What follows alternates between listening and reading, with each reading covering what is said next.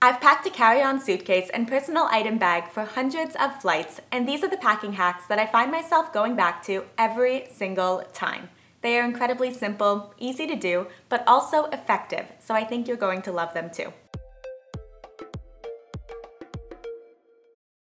Use the Ranger roll technique that I demonstrate in this video to save space and prevent your clothing from creasing. You may have heard of packing cubes, but compression packing cubes are on another level for organizing your suitcase and maximizing the space inside of your bag. An epic combo would be to use the Ranger roll technique to roll your clothing and then place all of that rolled clothing inside of a compression cube. You can swap your regular water bottle for a collapsible water bottle, since it's going to save space once it's empty inside of your suitcase. You can also pack your shoes in a plastic bag with the sole side down and then stuff smaller items like socks and undies into the shoes.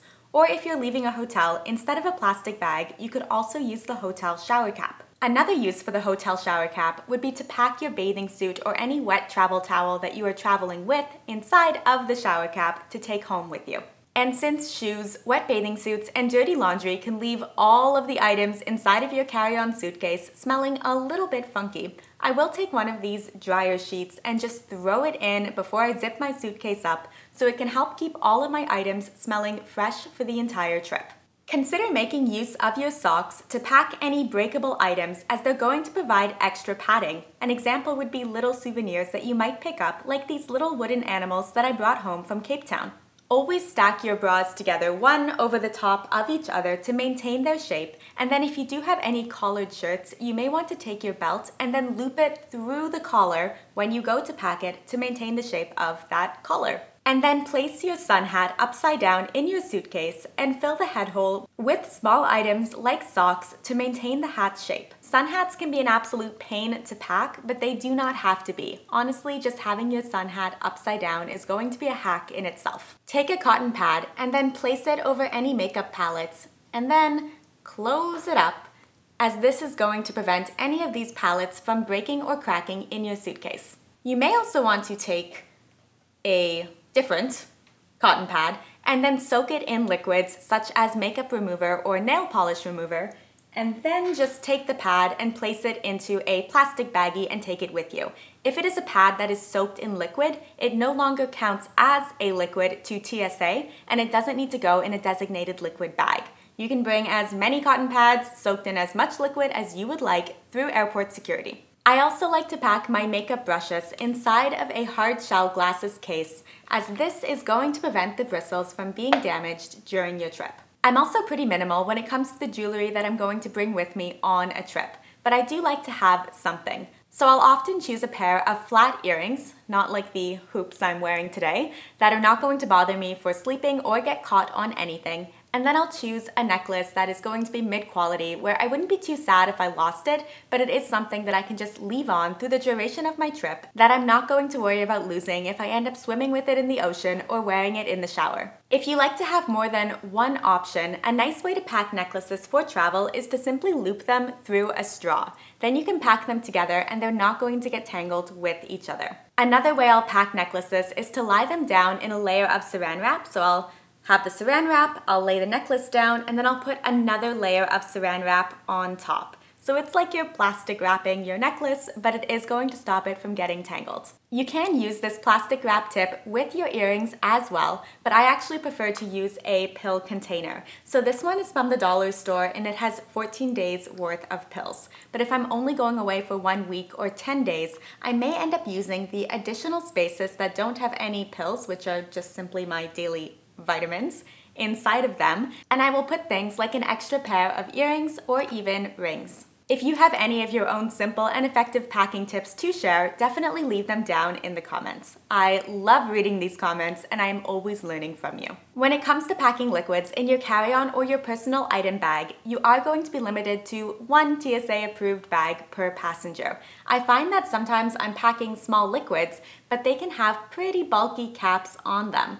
So sometimes I will take the liquid bottle and pack that in the TSA approved bag and then pack the lids separately. It ends up saving a lot of space if you find you just can't quite close the bag with all of the lids on. Some liquid bottles absolutely do require the lids so the contents do not spill out everywhere, but as an extra element of security, I will also take a piece of plastic wrap or saran wrap and just place it over top of the lid and then screw the lid back on.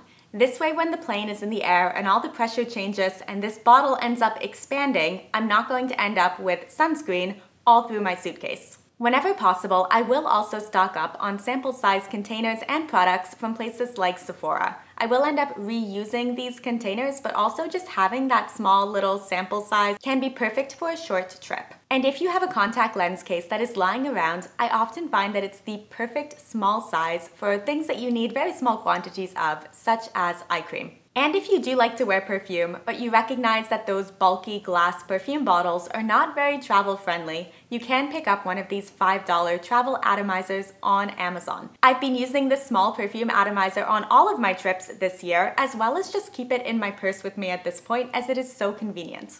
And one more liquid that is absolutely worth packing on any trip would be a stain remover, or even one of those Tide-to-Go sticks that is going to help you remove small stains that you accumulate through your travels. And if you find that you're having trouble packing all of these liquids within your carry-on allowance, then consider replacing some of these liquids with a solid-state alternative. I'll often end up replacing things like a liquid sunscreen with a sunscreen stick. And there are many other ways that you can do this, such as replacing your shampoo with a shampoo stick or your body wash with a body wash bar. The thing is that if you do end up having all of these bars that you're using in the shower, do remember to pack an extra plastic baggie for them so you can pack them up again after they have been used. I've also done a video that has a ton of hacks specific to packing liquids in your carry-on that I will link for you down in the video description. Another hack that I love to save space in my carry-on suitcase and personal item bag is to load any ebooks onto your phone, e-reader, or tablet instead of packing the physical book. And even consider loading things like loyalty cards onto your phone in your Apple Wallet so you don't end up packing all of these cards that you probably won't even need inside of your wallet on your trip.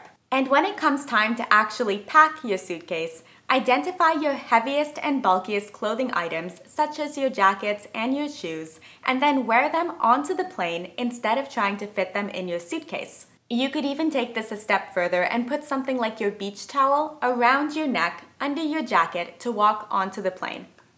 Desperate times, desperate measures. And as for the items that you are putting in your suitcase, take your heaviest compression cubes, or just your heaviest items if you are not using compression or packing cubes, and place those towards the wheels side of the suitcase. Because gravity. Because when you turn your suitcase upright, everything is going to fall towards the wheels, and you would like the heaviest items to be at the bottom of your stuff, not at the top. And once your bigger items are packed, feel free to use the spaces between the compression cubes or in the corner of your suitcase or anywhere that you find little holes for smaller items. Remember that things that do come in pairs, like your shoes, don't necessarily need to be packed together side by side. And if you have a folding or rolling toiletry bag, open it up and lie it flat on top of your other belongings as the last thing that you pack. Lying it flat instead of folding it up often tends to save space. And then once your suitcase is fully packed and you've stuffed things in all of the little holes that you can find, you can zip your suitcase up, lift it up, and give it a few good hard shakes. Then when you put it back down, unzip it, you'll often find that there's a few extra inches of space that have been created and you can fit those last few items in. Magical. Don't forget to leave any of your own packing hacks down in the comments, and then also consider subscribing. My name's Megan, and I share videos with tips and hacks just like this every single week, and I would love to see you back here for the next one. Bye.